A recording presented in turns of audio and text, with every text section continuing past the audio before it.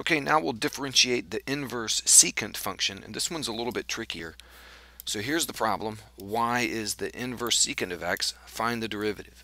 So here's what we do. Let's start by taking the secant of each side. So we get the secant of y equals x, and then we differentiate this implicitly. The derivative of the secant function is the secant times the tangent. So this is secant y tangent y times y primed by the chain rule equals 1. Then we solve this algebraically for y primed. So y primed is 1 over secant y tangent y. And then we use a trig identity. And here's the identity that works in this case. 1 plus tangent squared y equals secant squared y. So let's take this little equation here, which is a known trig identity, and solve it for tangent y. So tangent y is the square root of secant squared y minus 1. And let's substitute that in right there for tangent y. And so y primed, the derivative that we're looking for, becomes 1 over secant y, and secant y, remember, is just x. So let's go ahead and write it as x times tangent y, which is this. That's the square root of secant squared y minus 1. And again, this secant squared y, look right here. That's secant y squared, and secant y is just x. So y is, or y primed is 1 over x times the square root of x squared minus 1. Okay, now the problem here is there's really a plus or minus in here. When we square root this, we really get a plus or minus. So what about the plus or minus? That's our question here. And this is the tricky part. Okay, what about the plus minus? And to think about this, look at the graph. Remember what the secant function looks like. The secant function is the reciprocal of the cosine function. So the cosine function, remember, looks like this.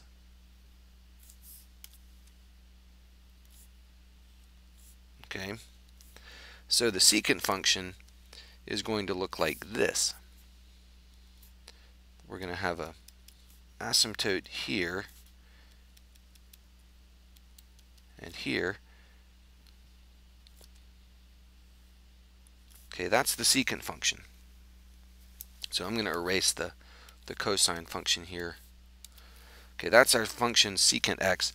So what's the inverse secant function? What does that look like? That's the function we're really concerned with here, differentiating the inverse secant function. Well, we take the line y equals x, which is right here, and we reflect our secant function across that line, and we get a curve that looks like this.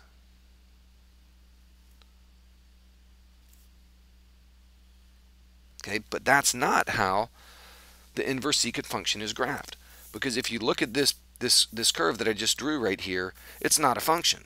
You can see it fails the vertical line test. So what we do is we take this branch down here and take another section of the curve. So let me erase that, and the inverse secant function is typically plotted like this.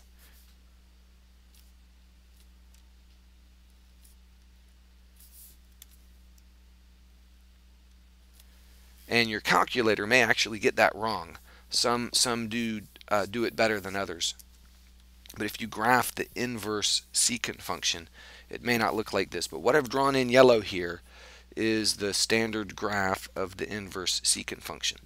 Now, you might notice, if you think about this graph that I just drew, the one in yellow here, that one, the slope of that is always positive. So look here, this is a very shallow slope, but it's positive, and it's positive, and it's positive, and so on. And then over here on this branch, the slope is always positive. It's getting very shallow as we go way out to the right here, but it's positive the entire time. So the slope is always positive. So we have to choose our plus or minus such that it comes out positive. This, the derivative, y primed, this must be positive.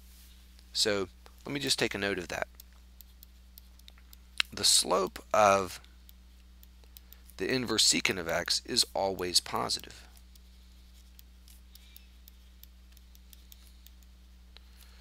So y primed, this thing has to always be positive. Now there's an easy way to do that. You could look at this and say, okay, whenever x is positive, then we use the plus here, and whenever x is negative, then we use the minus here, the little plus or minus. We choose the option to make this always come out to be a positive number. But there's an easier shortcut for that, and that's to use an absolute value sign. And we typically write y primed is 1 over the absolute value of x times the square root of x squared minus 1. And if you look, this is always going to be positive. In fact, the radical here without any plus or minus sign implies positive. And you can see that x squared is always going to be a number out here. X is always going to be greater than 1 or less than negative 1. So x squared will be greater than 1. So this number will always be positive. So the only thing that could make it negative is this x right here, because 1, of course, is always positive. So we can just put absolute value signs around that x and guarantee that this expression will always be positive. And so that is how it's commonly written. The derivative of the inverse secant function is 1 over the absolute value of x times the square root of x squared minus 1.